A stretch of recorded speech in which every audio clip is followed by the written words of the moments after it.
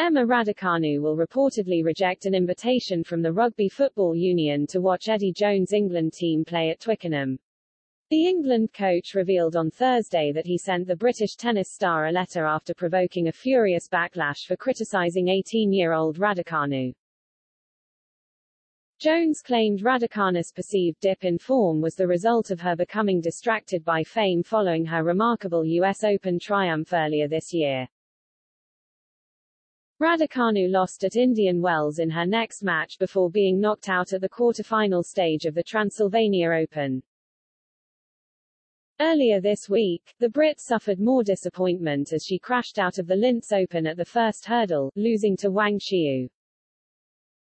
The England rugby boss received a lot of criticism for questioning Raducanu's dedication to her sport, including from Andy Murray's mother Judy, and attempted to clarify his comments on Thursday. He revealed he had sent a letter to the Brit to explain what he meant, while Raducanu has also received an open invitation to Twickenham from the RFU. However, The Guardian claims she will not be attending Saturday's match against Australia or the one against South Africa a week later. Jones, who claimed Raducanu had fallen into the trap of fame, insisted his comments were taken out of context as he addressed his comments. Despite making a gesture in an attempt to clear the air, Jones refused to apologize for what he said. Speaking to the BBC on Thursday, he said, "The whole point was how difficult it is for young players to cope with distractions. So the point I made was not wrong. I can't control if it's taken out of context. There was no criticism of Emma. I have sent her a letter just to reinforce that, and hopefully we'll see her at Twickenham shortly. I don't have any misgivings about what I said. I am disappointed it was taken out of context, and I would be disappointed if Emma was upset by it. It was deemed as being sexist, and that was never the aim of the point." Raducanu appeared to respond to Jones' comment by underlining her commitment to tennis by insisting she has not missed a single training session since winning the US Open.